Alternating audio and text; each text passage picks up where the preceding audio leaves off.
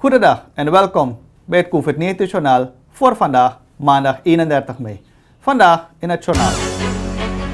Slechts girale betalingen, nutsvoorzieningen tijdens lockdown.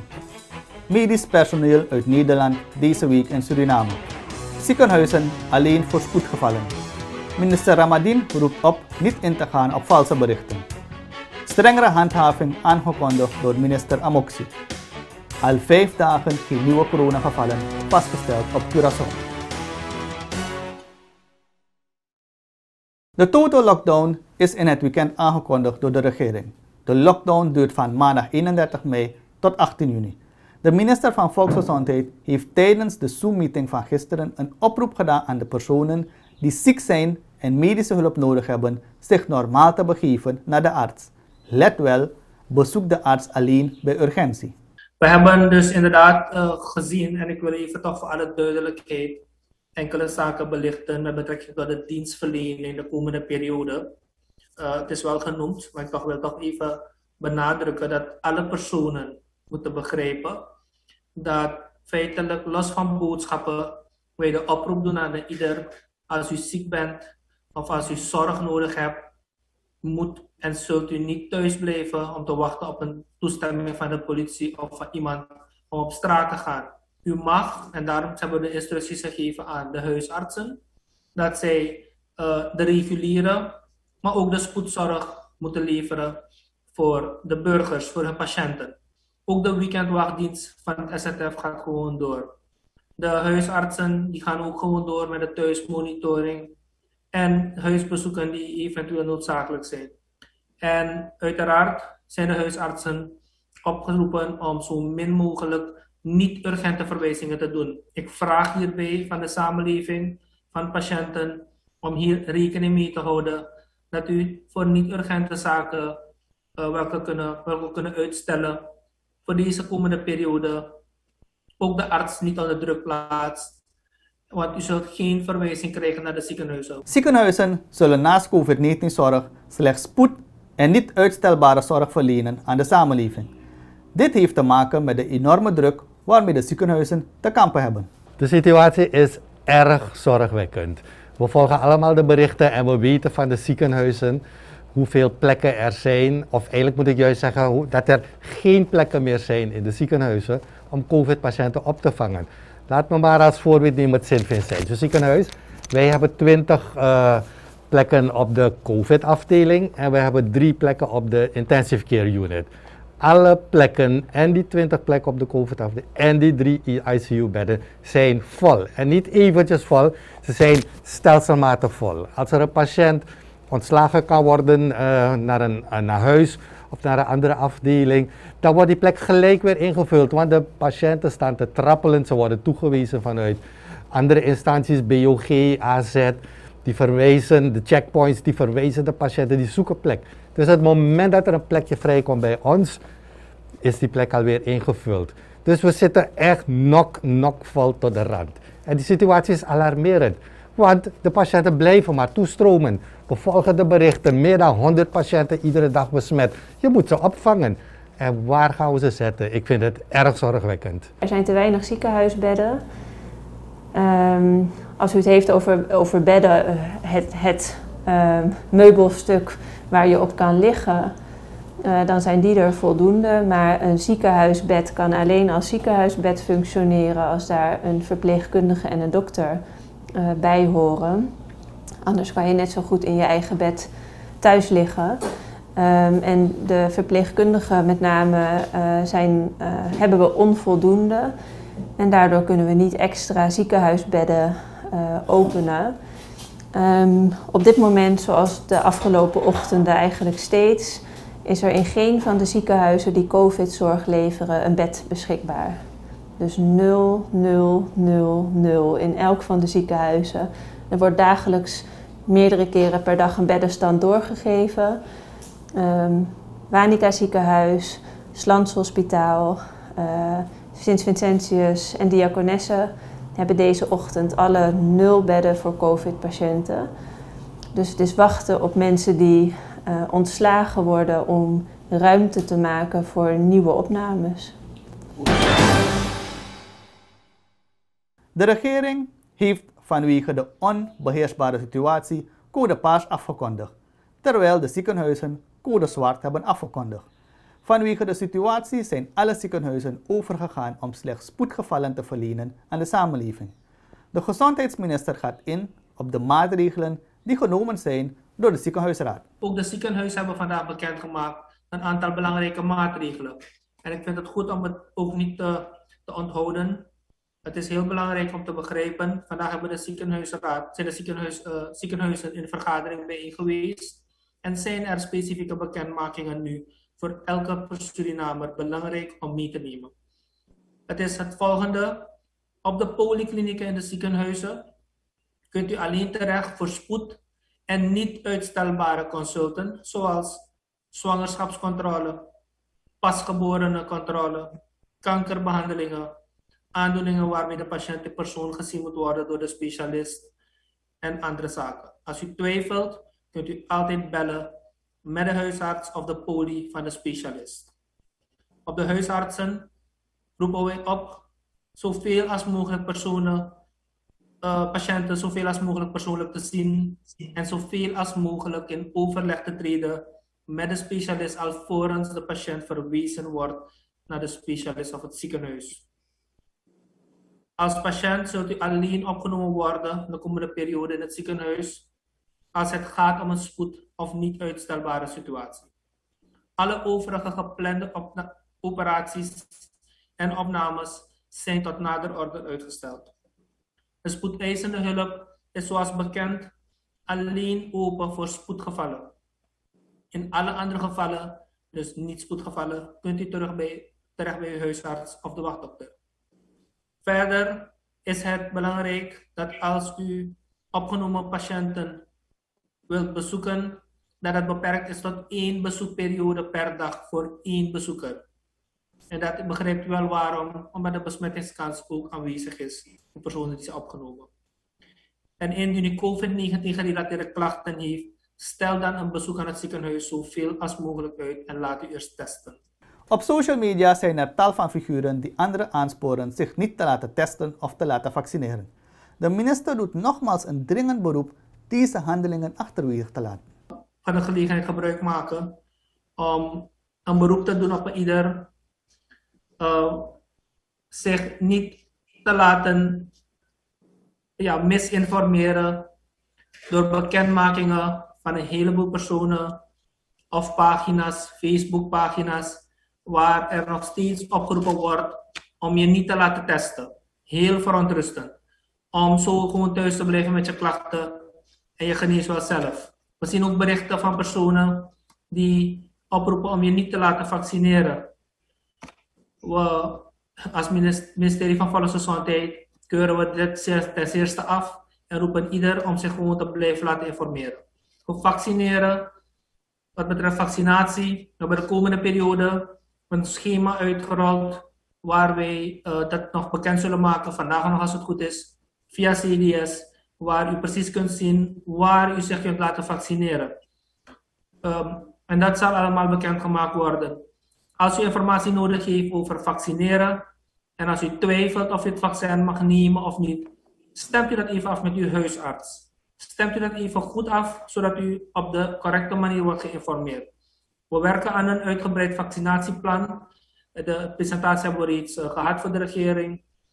Het wachten is op de vaccins. Het moment dat de vaccins binnen zijn, gaan wij die ook uitrollen. Onlangs werd op Quetta ingegrepen door de 178 transportdienst van het BOG, alwaar er een rouwzitting gaande was waarbij er personen aanwezig waren die met coronavirus besmet zijn. Bij aankomst bleek dat de besmette personen zich in gezelschap van anderen zonder mondkap begaven. Uiteindelijk werden de op COVID-19 geteste personen afgevoerd naar het Wanica ziekenhuis.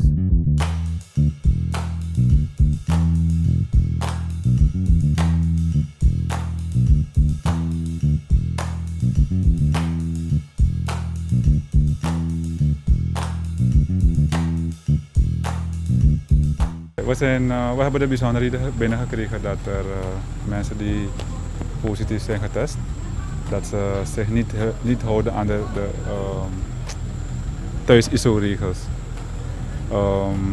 er is iemand hier overleden en er is een groep mensen bij elkaar gekomen en de 3 mensen die positief zijn getest, waren gewoon dan tussen de mensen. Dus vandaar dat we vandaag hier staan. Helaas, toen ik kwam, was die mevrouw en haar zoon waren dan gewoon tussen de mensen, zonder mond- en neusbedekking. Dus dan zie je dat het goed allemaal aan toe gaat. Dus we zijn ze komen ophalen. Ik heb ze voorgehouden dat ze zich niet hebben gehouden aan de thuis-iso-regels. Dus we gaan ze dan helaas moeten afvoeren naar het Waneka ziekenhuis. De moeder en de vader hebben meegewerkt, maar natuurlijk de zoon wilde een beetje stoer doen. Maar de familie heeft met hem gesproken en heeft toch meegewerkt.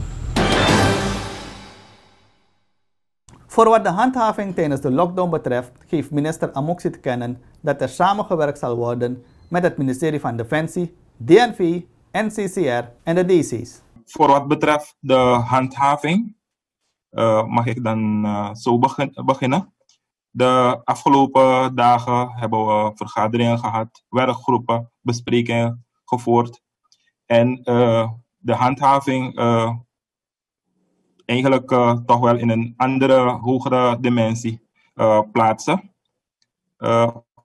Voor ik overga tot de specifieke zaken die ik moet communiceren, wil ik aangeven dat de handhaving ondersteund zal worden, samen wordt gedaan met Defensie. Defensie is erbij, arbeidsinspectie, DNV, de DC's en NCCR. En de plannen die gemaakt zijn, u weet dat de politie is ingedeeld in 4 regio's, namelijk regio Oost, Paramaribo, regio Midden en West. Van Noord naar Zuid, van Oost naar West, zal de grensbewaking worden opgevoerd. De interne controle op rivieren, wegen, straten, noem maar op, in buurten. Er zullen controleposten worden ingesteld. Er zullen wegafsluitingen worden gedaan. Alleen maar dat we niets aan het toeval overlaten en dat de politie met ondersteuning van Defensie en andere diensten logistiek alles afdekken, zodat de controles effectief kunnen worden uitgevoerd. Eigenlijk overal in het land zullen er wegcontroles worden uitgevoerd. Waarom? We willen dat de mensen zoveel mogelijk in hun eigen buurt boodschappen gaan halen. We weten dat nagenoeg in elke buurt, de meeste straten, zijn er supermarkten die goed voorzien worden en die nagenoeg alle spullen hebben. Ten aanzien van fruit en groenten worden dingen aangeleverd, dan worden ze op de maandag en woensdag verkocht, aan de man gebracht. Dus er is geen noodzaak voor mensen om bijvoorbeeld buiten hun buurten om naar voedsel te gaan zoeken, naar inkopen te willen doen. De bakkerijen blijven open. Toeleveringsbedrijven hebben ruimte om supermarkten te voorzien. En wij zullen rekening houden met mensen die naar en van het werk gaan, die een bezoek moeten brengen naar de dokter. En mensen die kunnen aantonen dat het verder van verplaatsen van hun woonomgeving noodzakelijk is. Niet alleen medisch personeel dat verwacht wordt uit Nederland, mag Suriname ook uitkijken naar medisch apparatuur, PPE, materiaal, vaccins en zuurstof. Als alles volgens planning verloopt, mogen wij van de week nog kunnen beschikken over de ondersteuning. Ik ben in contact met verschillende met de counterparts dan uit Nederland. Dat is de ambassadeur van Nederland in Suriname, die al aangegeven heeft dat we nog deze week mogen verwachten de zuurstofcontainers. Daarover zijn er dus ook morgen al gesprekken. En verwachten we dinsdag of woensdag deze ondersteuning te mogen ontvangen. Daar is ook het ministerie van Defensie bij betrokken. Dus daarover hoort u ook morgen meer. We krijgen verder, zoals is gepland, zijn er hulpverzoeken ingediend voor diverse zaken. We hopen tegen eind van de week, al vrijdag, het eerste team van intensivisten en zaalartsen binnen te hebben en verpleegkundigen. Hetgeen zeer gunstig en zeer strategisch is, aangezien wij juist in de intensive care hulp nodig hebben. Dus dat komt heel goed. En uiteraard zullen er in de komende periode meer teams arriveren. Zo is het ons doorgegeven. Verder ook PPE, maar ook medisch equipment, apparatuur dus en verbruiksartikelen, slangetjes voor de beademing en ook de vaccins, die verwachten wij na de tweede week van juni te mogen ontvangen. Gezien er in Suriname voor 3 weken een total lockdown geldt, is het niet mogelijk om in de contanten de betaling voor nutsvoorzieningen te verrichten. De kassas van de nutsbedrijven zullen gedurende deze periode gesloten zijn. De bevolking wordt opgeroepen alle betalingen giraal te doen. Wij willen de burgers die niet in de gelegenheid zijn om giraal betalingen te verrichten, geruststellen. Er zullen gedurende de periode van de total lockdown 31 mei tot 8 juni 2021 geen extra kosten in rekening worden gebracht. Ook zullen er in deze periode geen afsluitingen worden verricht door de nutsbedrijven. Volledigheidshalve delen wij mee dat het gaat om de Energiebedrijven Suriname (EBS), Surinaamse Waterleidingmaatschappij (SWM) en Telesuur. U wordt op het hart gedrukt om gelijk na de lockdown aan uw betalingsverplichtingen te voldoen. Voorkom onnodige uitdagingen en betaal uw rekeningen steeds op tijd. Al 5 dagen lang zijn er geen nieuwe coronabesmettingen op Curaçao geregistreerd. Tussen 23 en 29 mei is er slechts 1 besmetting vastgesteld. Tegelijkertijd zijn er in de afgelopen week meer dan 5000 mensen getest. De coronagolf die het eiland in maart en april teisterde, lijkt voorbij. In totaal zijn er nu nog 28 actieve besmettingen op het eiland, terwijl dat aantal op 10 april nog boven de 4700 lag. Tussen 20 maart en 20 mei overleden 99 coronapatiënten. Maar sinds 20 mei is er geen coronadoden meer op het eiland gevallen. Veel Curaçaonaars zijn gevaccineerd. Meer dan 84.000 mensen hebben een eerste vaccinatie gekregen. En bijna 67.000 zijn al 2 keer geprikt. Het streven is 106.000 mensen 2 keer te laten vaccineren. Dat is 85% van de volwassen bevolking. We zijn met deze informatie voor Curaçao aan het eind gekomen van deze editie van het COVID-19 Journaal.